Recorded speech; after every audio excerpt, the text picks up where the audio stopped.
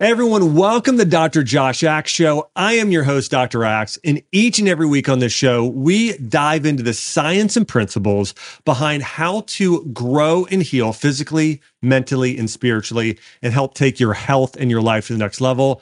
Today, I'm going to be diving deep into how to get better sleep and the impact sleep has on your health. I'll be going into the top vitamins, supplements, and natural therapies you can do to get deep quality sleep. And I think you're going to be pretty surprised to find out just how important sleep is to your health. In fact, it's just as important or could be more important than what you eat on a daily basis. Before I dive into the content, though, make sure to subscribe to the podcast and hit the notification bell so you don't miss a single episode. By the way, we have had so many great episodes coming out, great guests. And just so you know, every time you subscribe, you allow me to bring on higher profile guests like I've had in the past, like Carrie Underwood, Dave Ramsey, and many of the other experts that we've covered and had on the show who have covered some incredible topics. But today I'm talking about sleep. So it's important to note that sleep is essential for organ function, for immune health, for hormones being balanced. If you're a woman watching this and you want balanced estrogen and progesterone, well, you need good sleep. If you're a male watching this and you need and want to have higher levels of testosterone, you've got to get good quality sleep. It is essential for hormonal health, for gut health, for immune health, for beauty, for longevity, and so much more. Now, here's the problem today. People in Western countries such as the United States, Europe, and Australia are sleeping an average of 6.8 hours per night. Now, that's 1.5 hours less than 100 years ago. And only about 1/3 of the population reported getting 8 hours of sleep per night. Now, I wear a ring at night called an Oura ring, and I'm able to track my sleep, such as deep sleep, REM sleep, and regular sleep. And I'm going to dive into some of those principles as well today, but I'm able to track what I sleep. And I can tell you, when I get 8 hours of sleep or more per night, I feel younger, my joints feel better, I am more mentally sharp, my immune system's stronger. Of course, I have more energy. All of those things line up.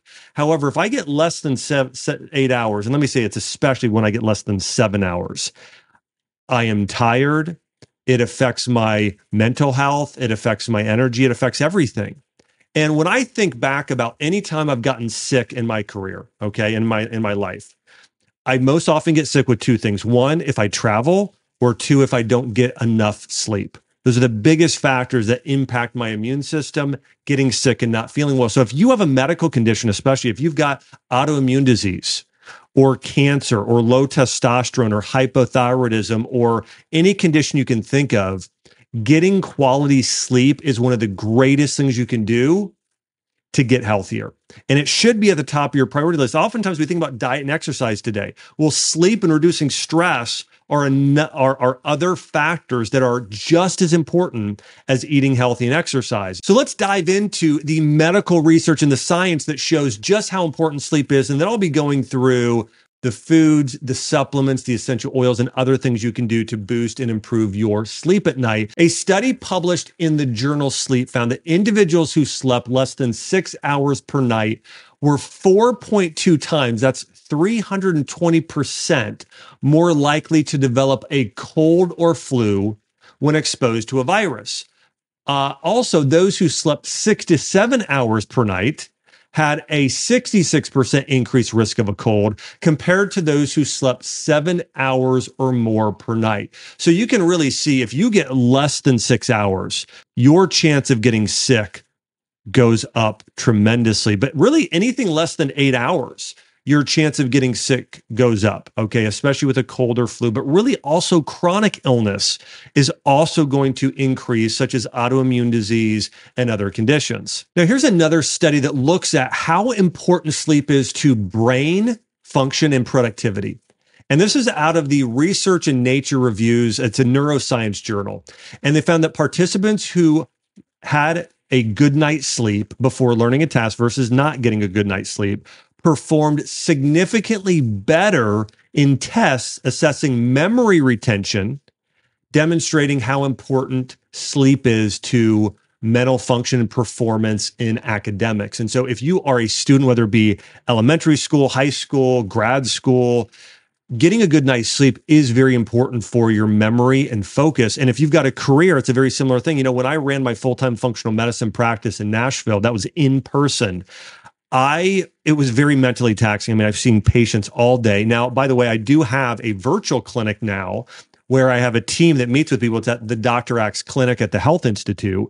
And so we still see people. But going back to this, when I ran in-person functional medicine, I would see patients and it was just very mentally taxing. And so what I would do is I would go home from work, I would eat lunch, go on a walk, and then I would go and just lay down and turn my brain off sometimes for just 20 minutes. And I found that turning my brain off for 20 minutes, laying down and not thinking, allowed me to go back in the afternoon and be sharper. In fact, there are now studies coming out showing that taking a nap for 20 to 40 minutes dramatically improves your memory, your focus, your energy later on in the day.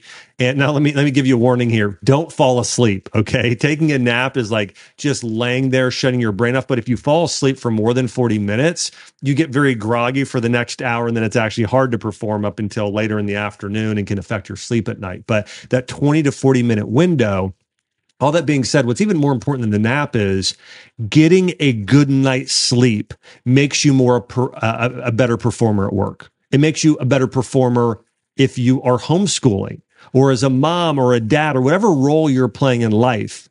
Sleep is going to improve your performance, allowing you to do it at a better level. Oftentimes people think, well, I'm going to sacrifice sleep and I'm going to put in more work hours. There is a book that came out that I read years ago called The Powerful Engagement. And this book really goes through the medical studies on how working 60 to 80 hour work weeks, actually, you are less productive.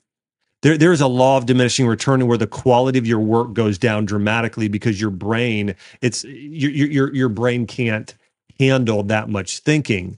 And so it's really important that instead of trying to work 80-hour work week, that you work a 35 to 40-hour week, but you even schedule mental breaks like taking a walk or getting up every little bit, taking those breaks every 2 hours, and then going back full engagement, full focus, and getting deep work done.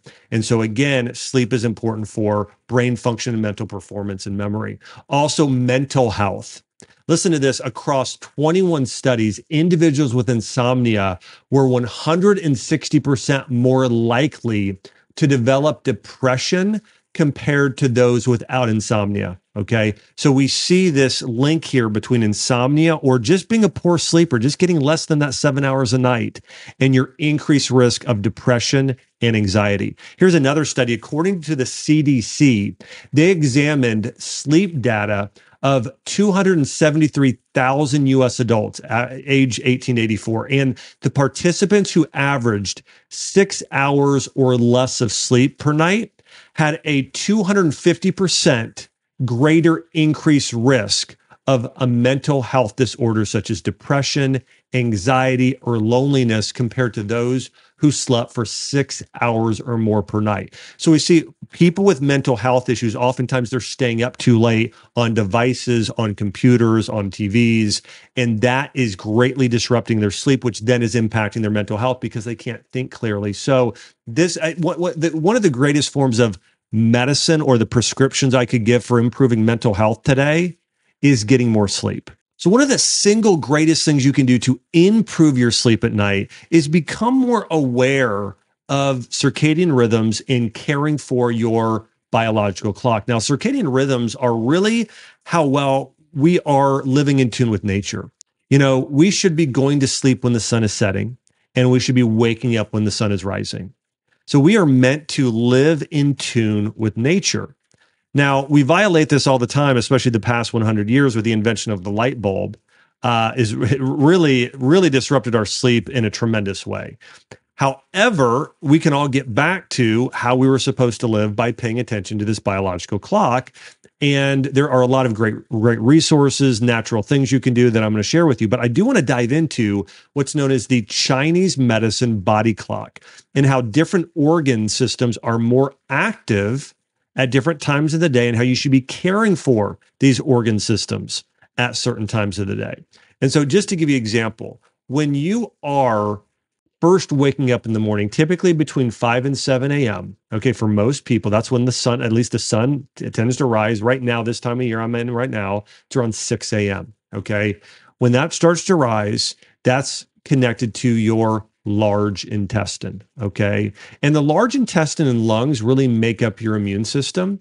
And so you really want to be caring for those organs first thing in the morning. One of the best things you can do is start to move. Walking is tremendously beneficial for your large intestine. It starts to cause peristalsis, allows you to prepare to have a bowel movement in the morning. So a large intestine, getting out and walking first thing is critically important. I do want to mention as well, getting outside and getting that sunlight.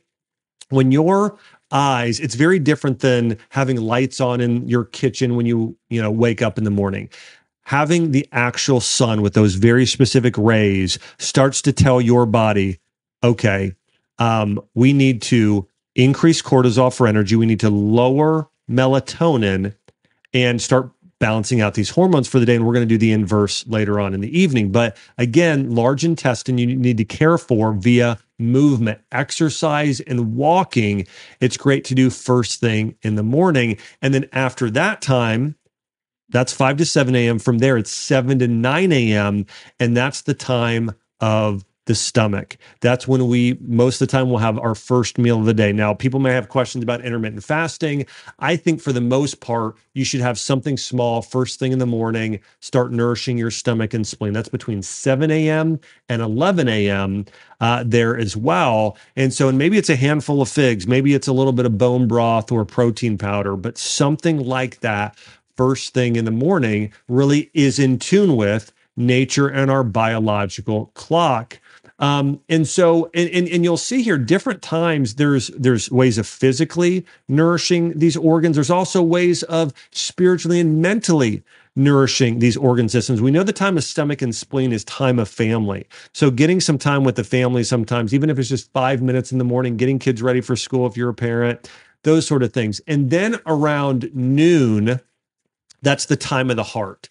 That's when you're typically putting in some hard work. You're doing things you're more passionate, you're more energetic about. Also, it's a good time for lunch because you're sitting there with community, building relationships. And that's part of that meal is you're typically not doing that by yourself as you might in the morning with breakfast. You're typically doing that with coworkers or with others.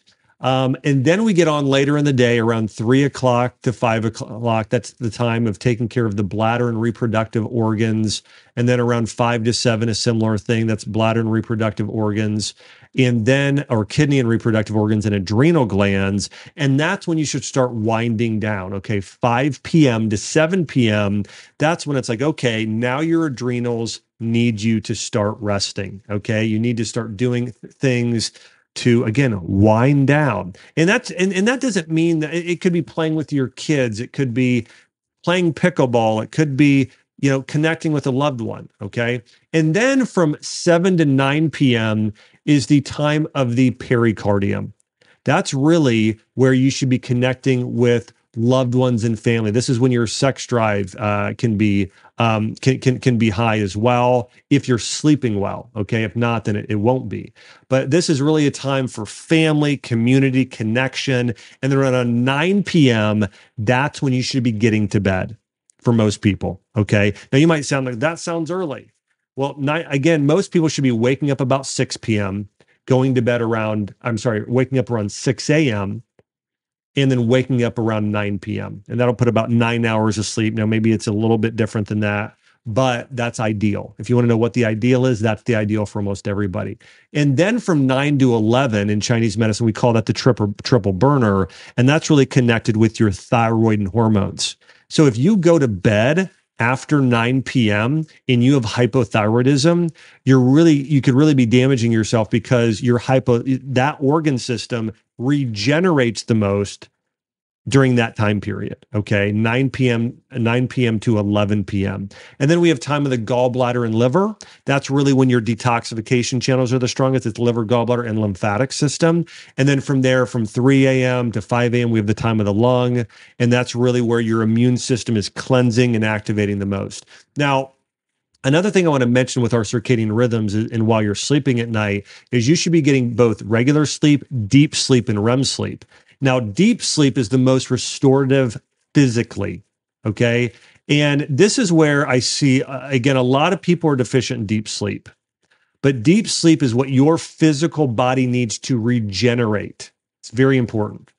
Now, your REM sleep is connected to your mental capacity, and it's really your regeneration of your mind. And so you'll notice if you got very little REM sleep, you can't think, your memory is poor, it's going to affect your brain and neurological health. If you get poor deep sleep, you're going to be physically tired, not mentally or emotionally tired. And you really want to have over 90 minutes of both, but at least 1 hour of both every single night. Now, I wear something called an Oura ring, and I'm able to track my sleep and look at exactly how much deep sleep and how much REM sleep I got I have every single night. And these are metrics I really look at. If I have low REM sleep, I realize that I am thinking too much. I'm not turning my brain off. Maybe I'm doing too many videos. I'm on the TV or computer or phone too much. But what will really drop your REM sleep down is too much time on devices, too much time overthinking, obsessing. You're just using your brain too much. What will affect your deep sleep is if you're not physically active enough. Okay, if you're not outside enough and physically active enough, you won't get enough deep sleep. Those are the things that typically interfere with those the most. And you will tend to get your deepest sleep between 1 a.m. and 3 a.m., and that's connected with the liver. Okay. And you tend to get your most REM sleep kind of in those wee hours of the morning, typically between, let's say, 3 a.m. and even 6 a.m. And so you really want to make sure that you are getting very, very good quality of sleep. And that's why, again, going to bed around 9 p.m., waking up around 6 a.m. for most people, that is the ideal. And I know, hey, it doesn't operate in the ideal. Maybe you have kids that don't start athletic events until 7:30 and you're getting home at 10. Again, we have certain lifestyle factors that can disrupt some of these circadian rhythms, but do your best to live in tune and support your biological clock. Okay. I want to mention this with melatonin production. We talked about melatonin and cortisol. Exposure to light during the biological night, so once the sun sets, can suppress melatonin production. And it also is associated with a deleterious effect on health. I mean, I'm talking about incredibly negative. In fact, one example, there is a 50% increased risk of developing breast cancer in nurses exposed to rotating shift work who have to be on during the night shift. Okay. I mean, we're talking about a great increased risk. And so it's important to know that you want to do everything you can at night once it's dark out to shut off these devices and do things to not be looking at light, okay? And even if that's listening to an audiobook, I mean, that's the way that I really try and deal with things. Is I typically go to bed, let's say now, sometimes it's earlier, but let's say I go to bed around 9 p.m. Well, right now, it might be getting dark closer to 7:30, okay? But once that sun sets, I am doing things like listening to audiobooks, or if you are going to watch TV, wearing those blue blocker glasses so you're not getting the blue light, which is telling your body it's middle of the day. So something to consider. I also want to mention something here with cortisol.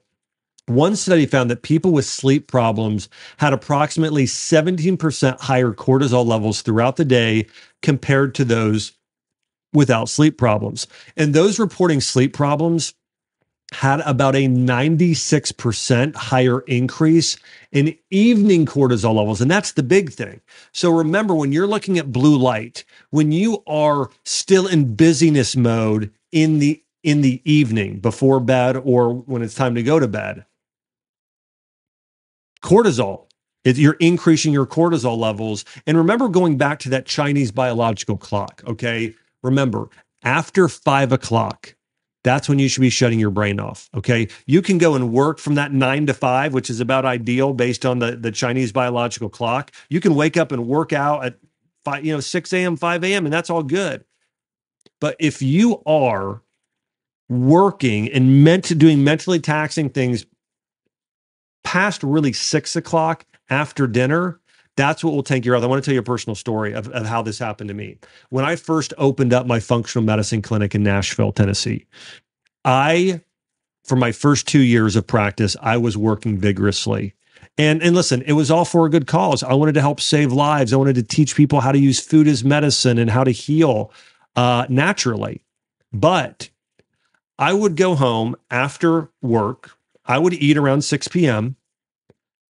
But then while I was eating, and even after dinner, up until the moment I went to bed, I was on my computer writing articles, preparing podcasts. I was working. And after 2 years, I noticed I started having leaky gut. I had loose stool. I wasn't absorbing things properly, started getting skin issues, health issues. And I thought, what is going on? I thought I was eating perfectly. Well, I met a man who was one of the world's leading experts in Chinese medicine, and I shared this with him. And he said, well, tell me about your day. And I shared what I was eating. He said, well, that all sounds fine. He said, well, he actually told me you should stop eating so many salads and do more soup. So I will tell you that. So I did make a switch there to more cooked foods from raw foods. But he said, he said, after dinner, you need to completely shut your brain off and focus on, things you enjoy, reading books, listening to books, time with friends and family. And I started doing that. And within 3 months, boom, just all of a sudden, leaky gut, 100% completely gone. Every health symptom I had, completely gone. And so the reality is there's a lot of people who think, oh, it's my diet's my problem, or my genetics are my problem. My mom had this, so I'm going to have this. In so many cases, in patients I've cared for, it's a sleep issue. And it's a mental bandwidth issue to where you're not following this biological clock. There is a time to work and there's a time to play. There's a time to work. There's a time to rest. And if you violate the way that God created you and living in tune with nature, there will be a consequence on your physical health. And so you need to make sure you pay attention. Not only, and that's why on this show, I talk about physical health, but we also dive into mental health and spiritual health as well, because they all work together. All right, I want to give you an example here of something else that's very important, and that's spending more time outside. Evidence shows natural light exposure helps regulate our circadian rhythms and improving our sleep quality. And that's the most important thing. That's why I say the best thing you can do is wake up in the morning. Once you wake up, throw on some clothes, go outside, go for a walk. It's the greatest thing you can do. Okay, getting that natural sunlight as quickly as possible. A study that was published in the Journal of Pineal Health found that exposure to natural light during the day was associated with longer sleep duration and better quality sleep. And I can tell you, I notice the more time I spend outside, the better my sleep is. It's just, they are directly proportional to one another. If I get more outdoor sleep, my overall, or more time outdoors, more time in the sun, my sleep quality goes up. So this past weekend, I went boating with my family, and we were out on the water all day.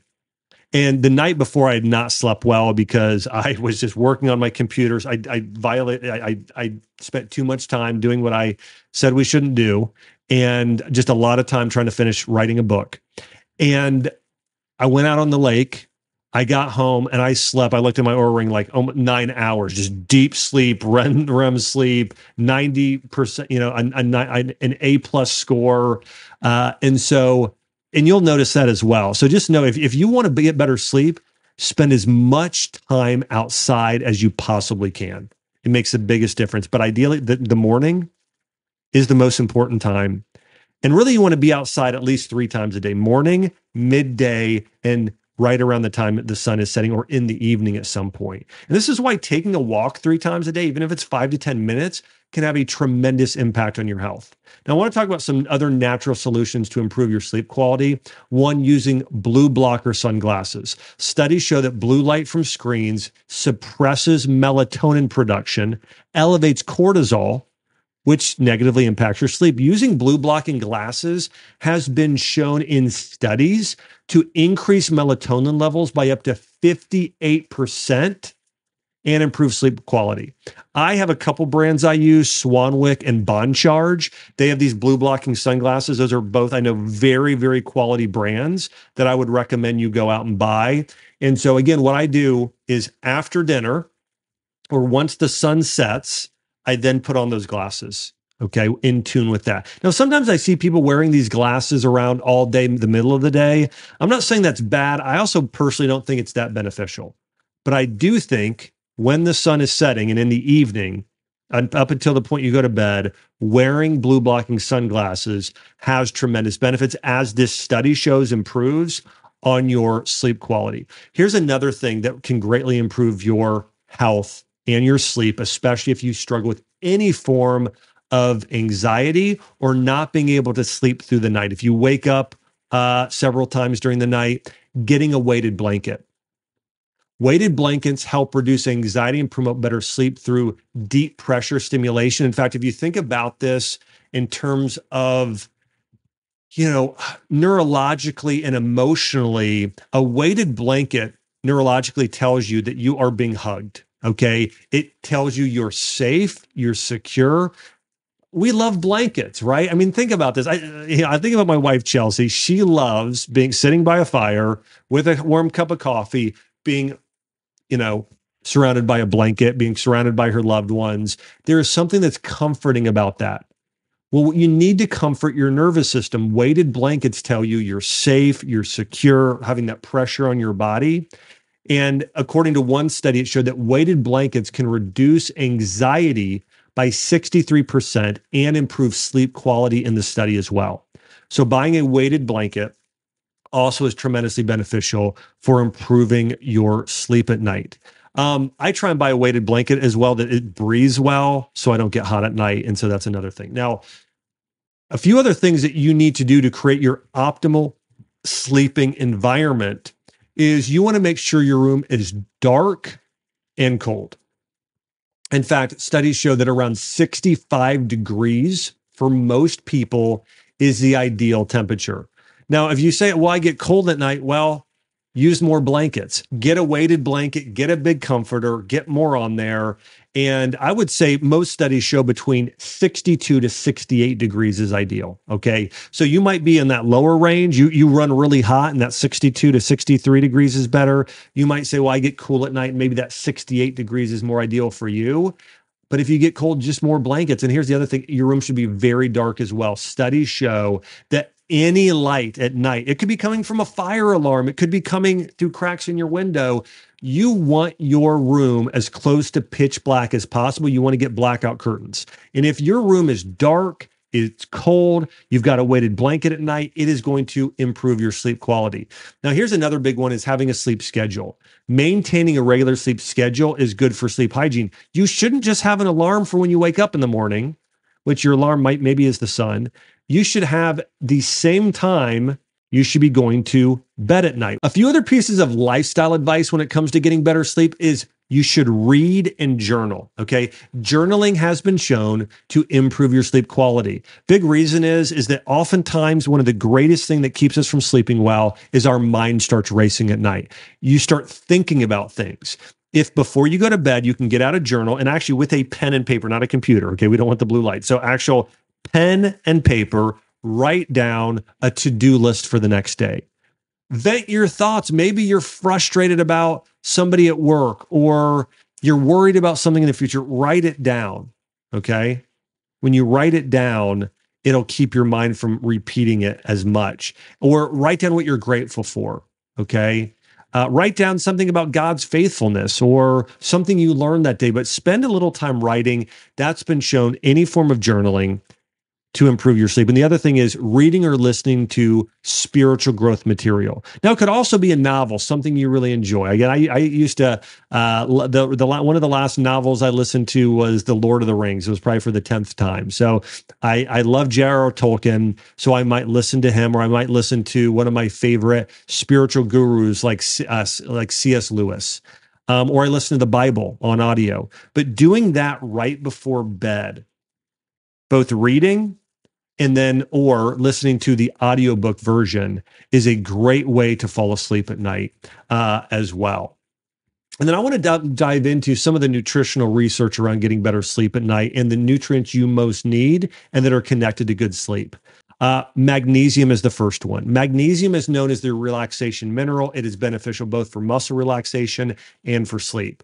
And a study published in the Journal of Research in Medical Sciences showed that magnesium supplementation improves sleep quality in older adults with insomnia by 17%.